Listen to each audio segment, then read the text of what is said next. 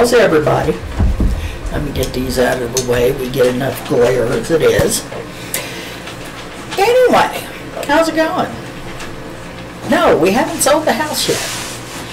We think we're getting a little closer. We've had a couple come back in to take a second look, and they brought their measuring tapes and flashlights and notebooks, so, you know, crossing the fingers.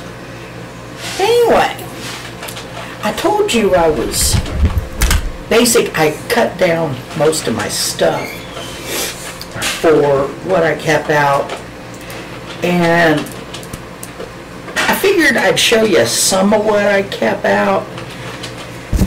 This is the e.l.f. Natural Glow Face Palette. It's got a sort of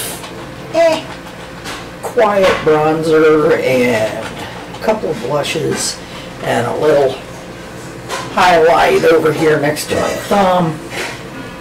Subtle stuff, but it works. I mean, you know, little powder. I've got the Halo Glow, and I've got the CC cream, and I've got the sunscreen that's supposed to also be a primer, and the sunscreen has got enough color in it that I just powder over it and go on about it when I use that one. Yeah, it's like I've got a couple of dry patches right between the eyes that are kind of grabbing stuff and holding on for dear life. And I've got, you know, my primer. I've got two different versions of the. All right, where's the other one? There. Got a couple of concealers and my eyeshadow base. This one is from Ace Beauty. I got in one of the boxes. I've got a couple of mascaras. I've got the Essence Lash Princess and one from e.l.f. And I've got a few of my cream products that are basically the same thing, you know, a little cream blush, a little cream bronzer, and, you know, it depends on what I'm feeling that day, and a few bits and pieces like that, and some pencils, and a fair collection of lipsticks and such. Anyway, I'm doing okay with that. But I told you about the 3 little Temu palettes that I had picked up that were inexpensive, and the one that's got all the bronzes and golds, and the one that's got all the pastels, and the ones that's got a lot of more bold colors. But I was looking at Temu because I'm starting to, as we get on in this moving process, I'm starting to think about what I want to do and all that once we move, so I can reset some stuff. And, you know, I was also thinking about what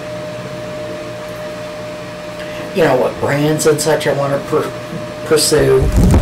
And I saw 3, but this time it was 3 in kind of a collection. Palettes that they caught my eye, but for the wrong reasons.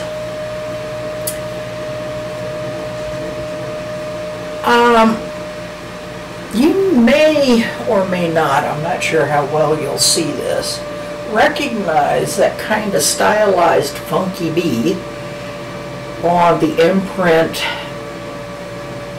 on the shadows.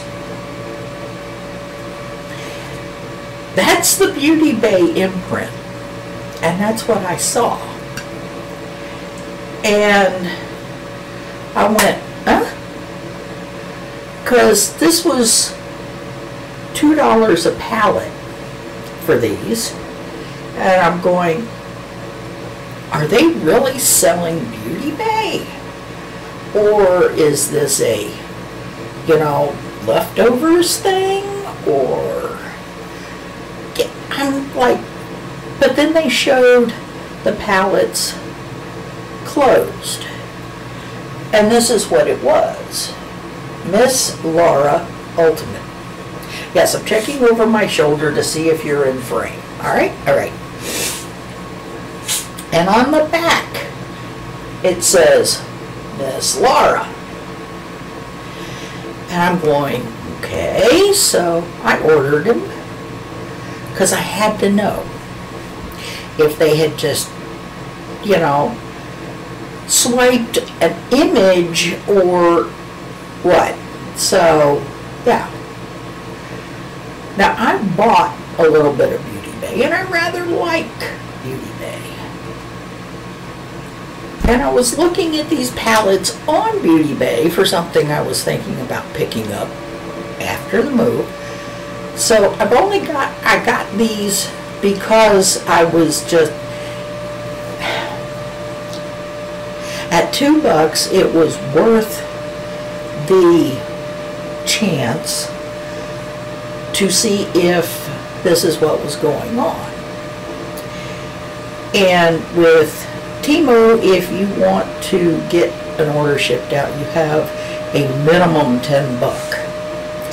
And I had also picked out a toy for one of the dogs because he's already gone through some of the other ones and we wanted a new toy for him.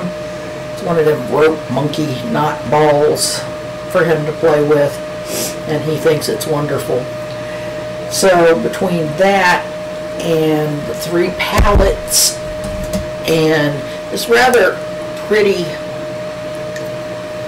pencil that I picked up, I made my $10 minimum. And got the stuff in, and I'm going, all right, now let's see what happens. I opened up the packages, and there indeed, in the thing that says Miss Lara, is the Beauty Bay logo. Now, I'm pretty sure you could tell that I used this palette today. And got a little help from this palette, which is another Miss Lara with that lovely bee. And anybody who's used to both Beauty Bay and like some of the NYX stuff may recognize some of these palette layouts.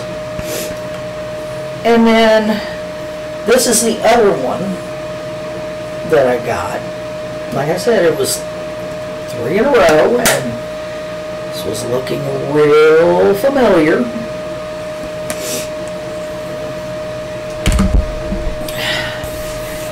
Anyway, I was not formula disappointed. Nothing was super light, nothing was chunky, nothing was like crumbling and falling apart. I got the kind of payoff I expected with the eyeshadow, but I was expecting the eyeshadow to give me the payoff of Beauty Bay, not a $2 unknown name Miss Lara private label thing. And I got Beauty Bay. I mean, this is not, and I've been wearing this literally hours. I put this on about 1 o'clock, and it's now 9 p.m. my time. Yes, I've gotten a little creasing because hooded eyes, but this is Beauty Bay. So I'm a little concerned, I'm a little confused. Not bedtime yet. But I'm going to be taking a lot more time looking at things I get from Temu. Now, I like the Temu stuff. I like the stuff I've gotten. I love the clothing items. I really like the not quite so branded stuff that I've gotten. You know, the little generic palettes that I picked up that, yeah, they look a lot like a lot of other stuff you can pick up on AliExpress or even in the cheap section in Amazon. But they're not showing logos that belong to standard companies that I don't know would necessarily approve of their logoed stuff being sold under somebody else's name. So, yeah. I was kind of happy when I first found Temu because it didn't seem quite as sketchy as AliExpress, but now I'm going to be a lot more careful about what I pick up. Am I going to stop buying from Temu? No, that would, in some categories, cut off my nose to spite my face. It is way too many other things besides the makeup to just completely flush it. I mean, otherwise, where I live, there is no place to shop. Otherwise, I'd be flushing Amazon because of being sketchy. So, yeah. Do I like Amazon? No. Do they serve a purpose in my purchasing? Yes. It's like I'm out in the middle of nowhere. I have no car. I can't go anywhere, and they can get me stuff in a reasonable amount of time. That's about it. Temu is way faster than AliExpress.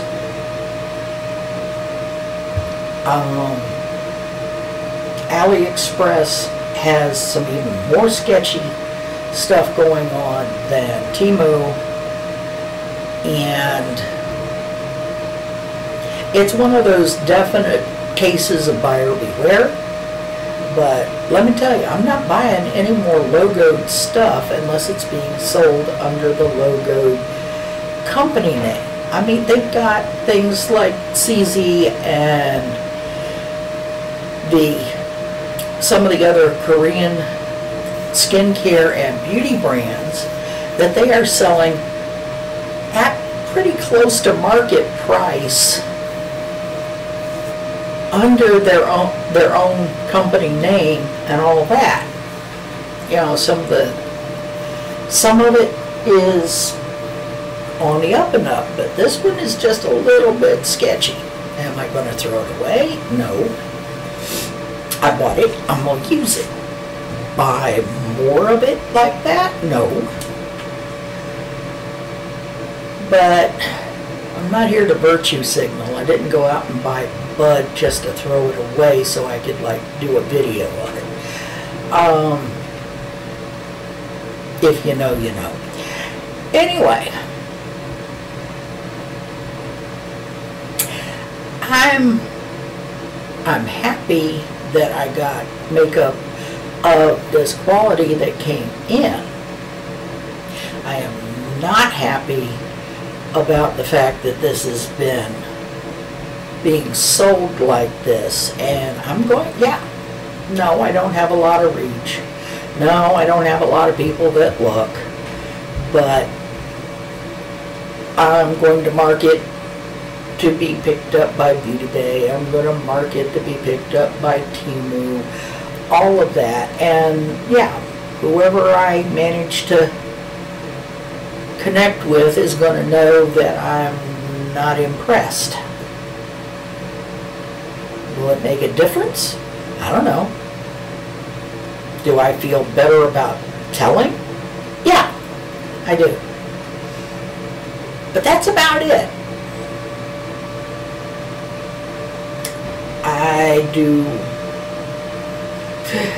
I make myself feel better for doing something like buying this stuff by waving around and going, hey, this is what happened.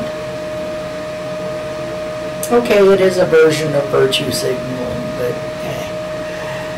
If it makes any kind of an impact and stops the practice, good. If anybody else who watches this decides that they're not going to buy because of the practice, good on you. Anyway, I think that's probably enough jabbering for now. In the meantime, what do you think of the look?